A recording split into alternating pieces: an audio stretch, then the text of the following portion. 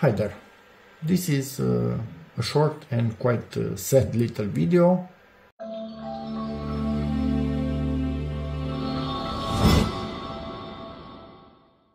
I have just found out that we cannot activate anymore Windows 11 and Windows 10 with old Windows 7 and Windows 8 license keys.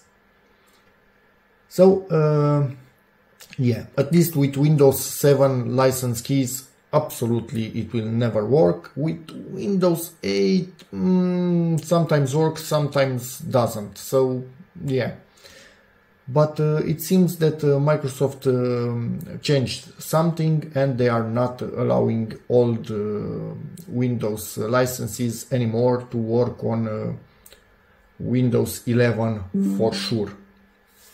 So yeah, I was just trying to to install Windows 11 on this computer and use its Windows 7 license key.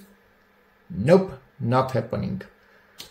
And yeah, that's about it for this video. So if you are getting this, your best chance at this point is just to basically search for a really cheap Windows license online directly for Windows 11 and use that one.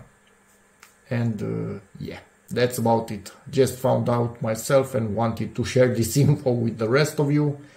It's quite sad because there are lots of old computers like this that can still run Windows 11 if we really want to, but yeah, it is what it is. So that's about it for this video. Hope it helps you, in which case please give it a like, check out my other videos, and as always, see you in the next one. Bye.